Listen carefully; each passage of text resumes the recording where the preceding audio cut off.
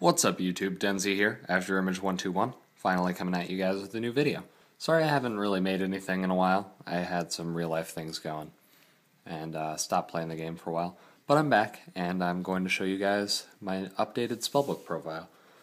So I've got my 3 High Priestess of Prophecy. It's the deck's boss monster. Very, very good card. It's basically, Dark Arm Dragon for spellbooks. Got 3 Spellbook Magician of Prophecy. This is your Stratos. Searches out any other spellbook card and makes a lot of plays start happening. Got 2 Justice of Prophecy. I like this card a lot. It's very good for setting up Priestess plays and can't really get Veilered because it banishes itself during the end phase. So it's a lot better than Temperance in my opinion. I still play 1 Temperance though, because sometimes it's nice to get the Priestess straight to the field. Just baits out a lot of back row, usually. Got 2 Breaker the Magical Warrior. Take care of the back cards. Very good with Spellbook of Wisdom combo as well. And it's a quick answer to Thunder King, which otherwise gives the deck a problem. Got 2 Tragodia. Just because this deck's always going to have a decently large hand, especially if you can keep Tower on the field for a while. So Tragodia is one of the defensive cards this deck plays, along with Effect Veiler. This card can also be added straight to your hand with Spellbook Star Hall, and it sets up a bunch of synchro plays.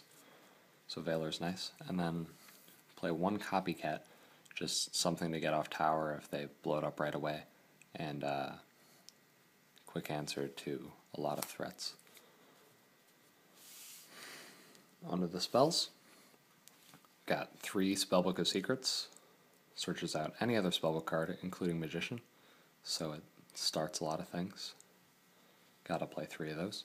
I play 3 Spellbook of Power because I play Breaker and Copycat, and this lets them run over things that I would otherwise not be able to get over. So, very good card. Got 2 Spellbook of the Master. Play 2 of them because it lets you recycle any other card in the deck with Eternity, lets you double search with Secrets, lets you give a monster 2000 attack with power. It's a very good card overall. Gives the deck a lot more options than you would have otherwise. Got 2 Spellbook of Wisdom.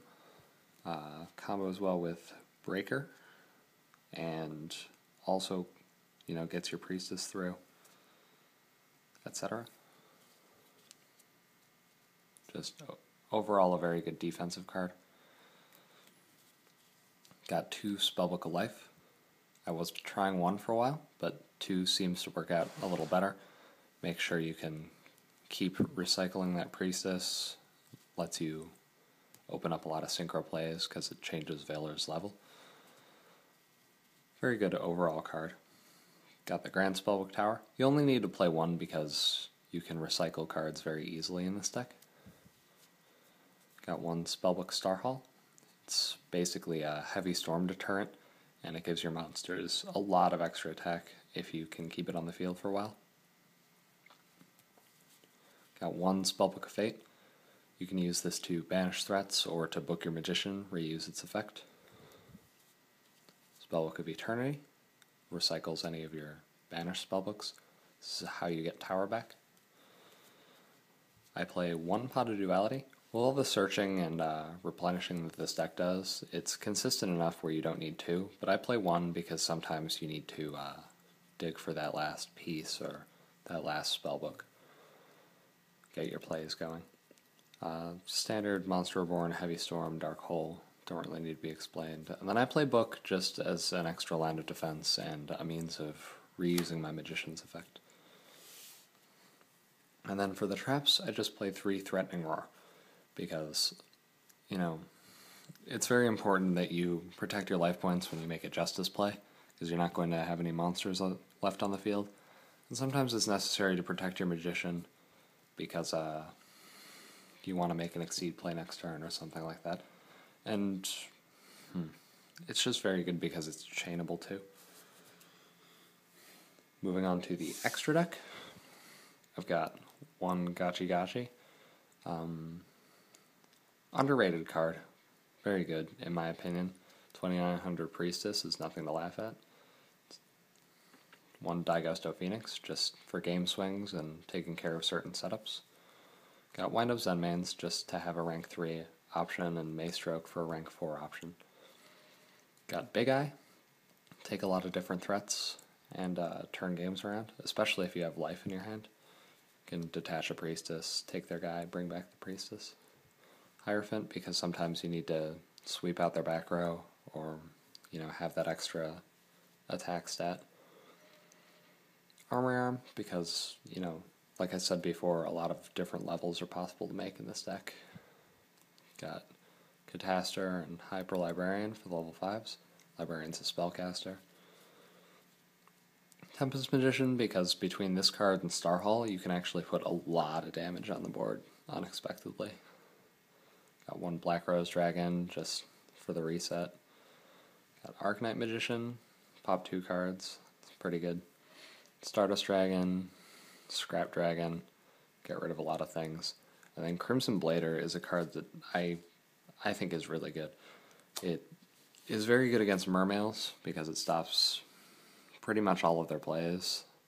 And then also good versus Fire Kings and Dark Worlds, in that it stops them from being able to summon their guys. So that's it for the extra. Moving on to the side, we've got 2 Soul Drain for Mermails, Dark Worlds, things like that. 2 Royal Decree. Just any deck that runs heavy back row, make sure you get your plays through. 2 Rivalry of Warlords, because all the monsters in this deck are spellcaster. This gives a lot of other decks problems. Double Mind Crush. You can Mind Crush Megalo, Mind Crush enemy priestesses. Really good in the mirror match, and good overall card. A lot of decks search right now. 2-Dimensional Fisher, because the only thing you need in your grave are the spell cards. 1 Injection Fairy Lily, just to run over different threats and deal with high attack stat monsters. Double Maxi. This is awesome when you draw into Trag. And then 2 Lava Golem. This deals with things like Lagia and Dolka, deals with Fire Kings without triggering their effects, and it's very good against Samurais because of how easily they make Naturia Beast. And Naturia Beast and Xian both give this deck problems, so Lava Golem takes care of those. Alright, that's what I've got for my spellbook. If you want to see more videos, give me the thumbs up. Might have a Evil Swarm deck profile coming at you guys in the near future, so be on the lookout for that. And until next time, thanks for watching. Rate, comment, and subscribe. Thank you.